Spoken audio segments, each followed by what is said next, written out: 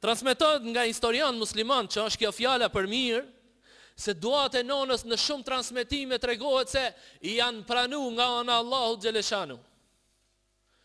Transmetojnë historianët islam, Imam Buhariu në vëllezër të nderuam e din, e njohim, spaku e kemi ndëgju. Për çka e kemi ndëgju? Se Imam Buhariu është që e ka shkruar librin dhe që konsiderohet libri më i saktë mas Kuranit. Është hadithet e pejgamberit alayhis salam, të gjitha të sakta që i ka përmbledh. Pra në çdo libër tjetër mundesh me gjetë ndaj hadith të dopt, mundesh me gjetë ndaj hadith të mirë po te libri i Imam Buhariut ka veç hadithe të sakta, sahije.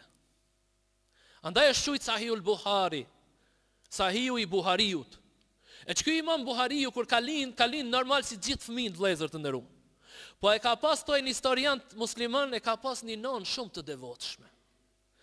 Namazlije, edeblije, ka bo namaz natës, ka bo dhikër, ka bo lutjet e Zotit xhaleshan. Pas një kohë, sa ishte fëmijë, Imam Buhariu vërbohet apo çarrohet. Dhe kjo e mërzit shumë nënën e vet.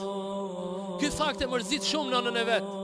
Çdo natë kur shkoj ke me ra me fjet nëna vet, thoj ke o Zot, shëroje djalin tëm. Pash madhështinë tënde, shëroje djalin tëm. Pash atë fuqinë tënde që e kije, shëroje djalin tëm.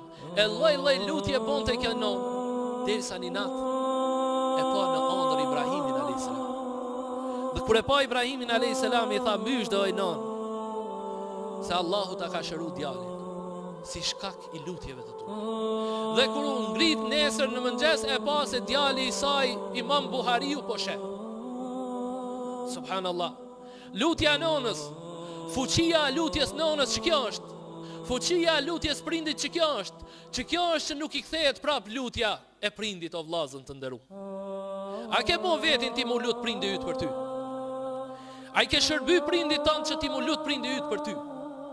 A i ke dal hakut prindit tanë që prindi yt mu lut për ty?